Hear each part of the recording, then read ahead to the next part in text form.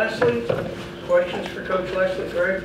So Jordan, defensive improvements, I guess they've been slowly coming, but certainly sped up this past week and saw a lot better. Have you seen that? That's on the brink, and was it better? And if so, why this past week? Yeah, I think it was. It was better. Just execution was way better.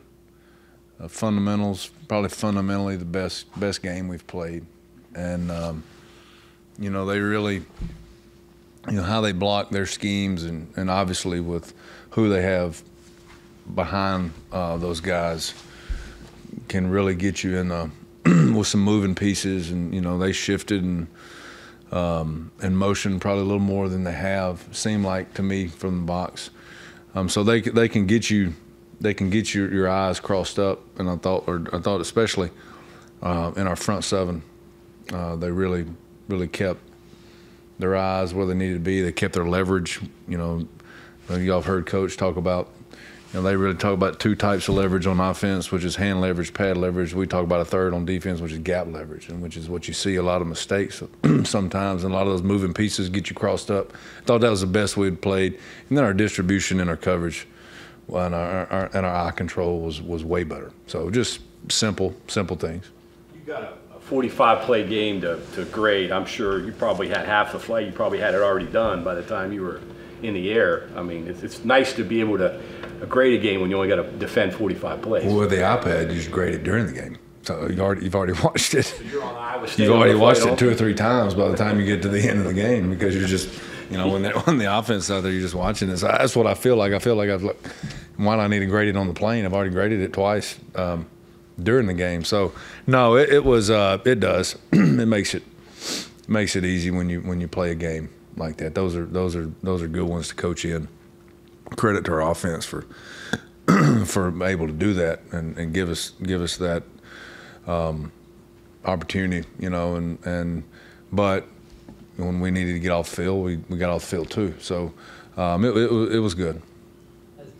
Going up into the booth, giving you a different look on things, as far as what you're seeing and how you Coach Brown talked about being removed from the emotion of the side. Yeah, and that's probably the most important thing. I don't think it gives you a different look. I just think it changes how, what the look is and how you approach each play, and you're able.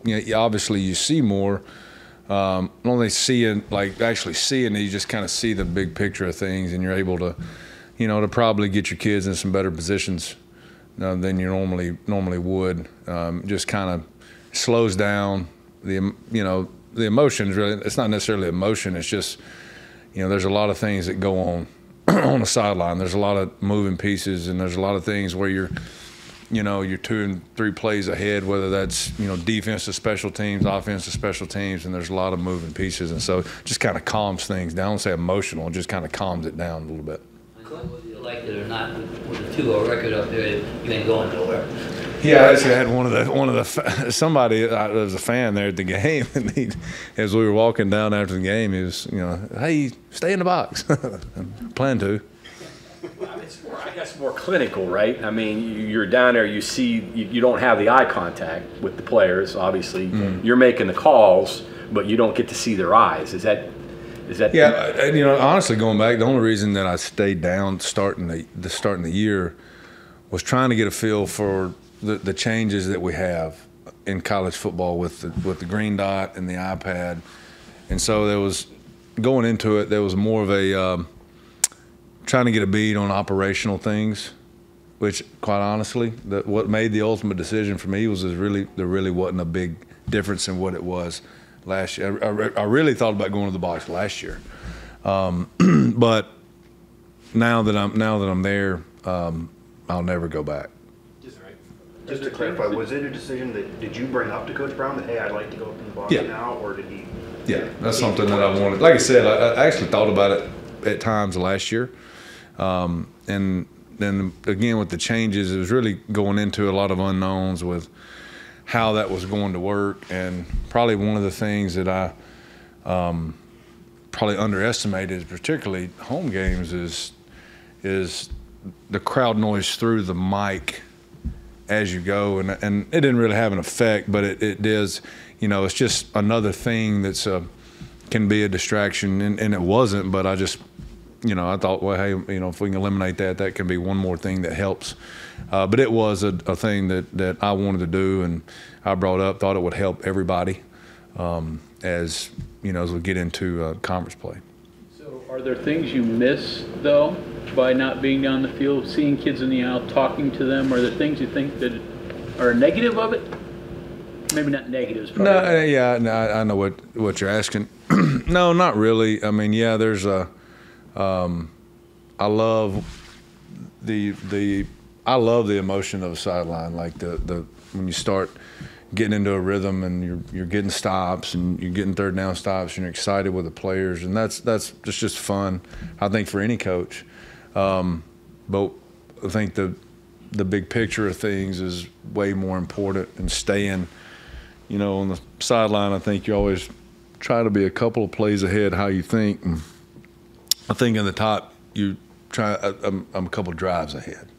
I'm in a little more situational things, and, you know, kind of looking through the depth of whatever we're doing and getting things kind of lined up and in your head, and which is much easier without, you know, a lot of moving pieces. I mean, our sideline is fine. I don't know if any of you guys have ever been to Oklahoma State, but there's, you know, not a lot of room. So glad that was, and it was really hot. It wasn't so much in the press box. Jaheim mentioned that they had like a players-only meeting after the Pitt game and kind of trying to hold each other accountable, say, hey, we're not playing the standards we're trying to hold ourselves to. Could you sense a difference in the way they carried themselves after that? And I mean, obviously, you know, they've been playing very well since then. I mean, or better since then. Could you tell a difference after they? Yeah, I think it. And I obviously wasn't down, but I think the big difference was probably after Kansas scored on the last reverse. And I very simply, I called down, and we were talking about, you know, and on the sideline, I called down, and I was like, you know, how are they? And the guys were like, hey man, they're not blinking, they're not missing a beat. So we were already into, okay, when we get a stop, this is what we're going to do, this is what we think they're going to do, this is how we're going to get it done. And that's probably the last 5 minutes of that game. Just the opposite of what happened the week before. We're on the other end of it, and that was probably the biggest change to me. And you know, whatever was done or said in that meeting, that's between them. And they're all, you know, they're great kids. Nobody was more upset and embarrassed at that point than they were. And kudos to them for coming in and handling it, and that's what they should do. And because when they get out there, they don't have me or Jeff or Shadon or AJ or Vic, or they're the ones that are out there. And so, you know, continuous improvement and growth in that, and hopefully it stays that way. I was going to ask, how nice is it when that group of players takes that personal responsibility, and it's not something you have to come in and beat into them or drive into them. They're doing it themselves. Yeah, and you know, we talk about it in all off season, and you trying to get the point. You have a chance when you're player led. When you're coach led, not that you can't do it. It's a lot harder.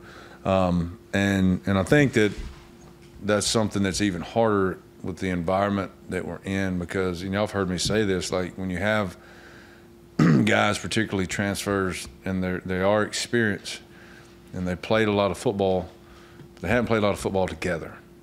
And that means a lot, and I think the more they do that, then the better that they get, and they start to kind of play off each other and feed off each other and figure out, you know, leadership styles, and you just, you know, you're just trying to get better every week. And I think nobody wants to more than them, and I think they took it, they've taken it on their own. I think it's definitely helped. Speaking of a player that transferred, that played a lot of football but not necessarily here, Jaheim Joseph obviously had a big game. He even talked about how he feels more comfortable now as a vocal guy than maybe he was previously used to. What have you seen from him in that maturation process from spring to now? Yeah, I mean, I think I think it's, you know, I think you come in a lot of times and people get experience confused for experience when it's when you've been in the same place for a long time. And I think that just takes playing the game. You can practice and scrimmage all you want to, but it's hard to mimic situations that we've been in a scrimmage or in a practice or in an OTA or in a workout or in a film room. It's just hard to, you're never going to be able to do that. And the only way that happens is playing together. And I think that's the more comfortable, the more they do that, obviously, the more comfortable they are, whether that's with the communication piece or just lining up and playing the defense. And so I think that's really, really helped Jaheim. And Jaheim's an extremely smart kid.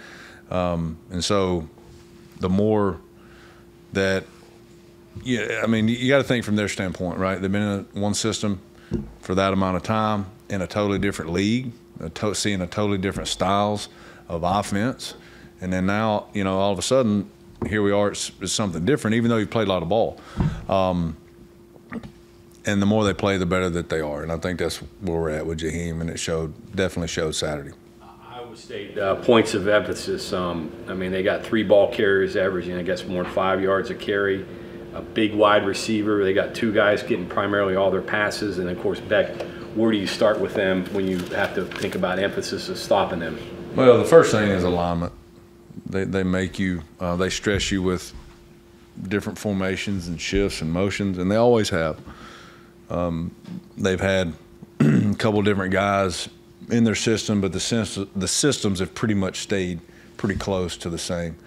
They use the tight end as well as anybody in the country, and they really put some pressure on you with all those moving pieces. And not that the play sets are much different from what you see, throughout the league, but how they present it, and it's always a challenge. Use their tight ends well. Use all of that to help the quarterback, and the quarterback obviously has to execute and be smart and know where to go with it, and which Beck does. So this will be a huge challenge. What do you think, from your perspective, is what's making Beck so effective under center? He's really smart. Just knows where to go with it. I'm not going to say sneaky athletic, because it's not very sneaky. I mean, he's fast, can run, he's athletic, but does a good job extending plays. And I think it's most quarterbacks in our league are good at that and have been for a long time. But he fits into that offense extremely well. And like I said, I think the smart piece is knowing where and when, particularly. Any team you get to this point in the season that has very, very low sack numbers, not only is it a credit to the front, but it's a lot of times it's a credit to the quarterback and knowing when and where to go with the ball. Jackson, shifty guy. You see any Jaheim White in him? Oh, very similar. Yeah. Jaheim White, very similar to the kid at Pitt. Shifty, can get lost in there and pop right out. Can make one cut moves, get vertical, make another cut and get sideways. That's is always a challenge tackling guys like that. Jordan, some of the stuff you're talking about with Jaheim and just transfers in general is KK. Is that kind of like an example of that, a little bit different, but just find a position for him that actually fits his ability? Maybe it's spear, maybe it's corner, maybe it's safety, I don't know, but it does take a period of time to settle someone like that in. Yeah, it does. I mean, and not that every coverage is different, how it taught from school to school, or whatever it may be, is a lot of times different. I think for him, and for Saturday, he played a lot of corner at Jacksonville State, and I think down underneath coverage allows him to use some of those same skills, playing spear, nickel, whatever you want to call it.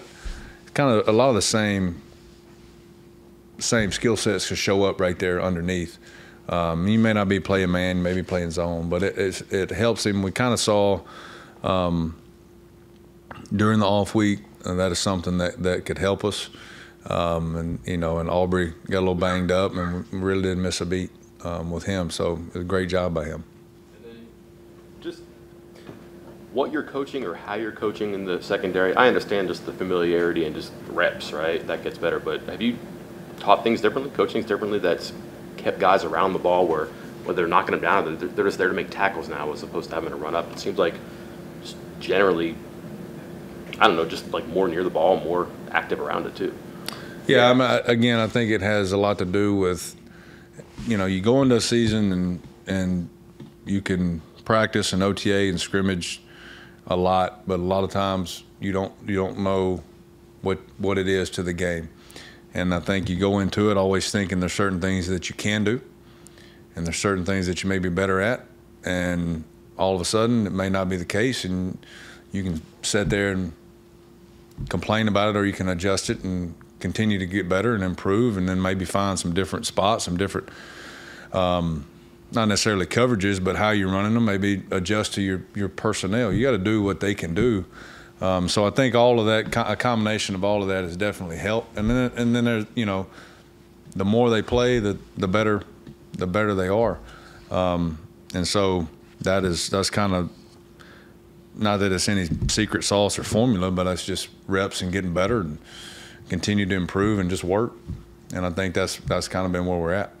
Following up on your thoughts about players needing to see things on the field, no matter how many times you see it in other areas, you see a lot of, two backs or one back, one tight, whatever, but you don't see a whole lot of the two tight ends to the degree Iowa State does, and even three at times.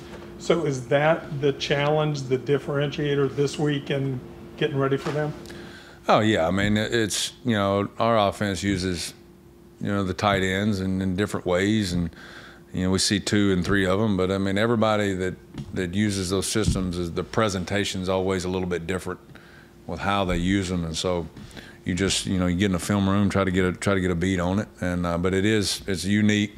They've done it for a while now, and there's always wrinkles and things that you're going to see. They're week to week, year to year with them, but they're still a redundant theme of using the tight ends a lot, and so probably more than any other team we face. So it's a huge challenge.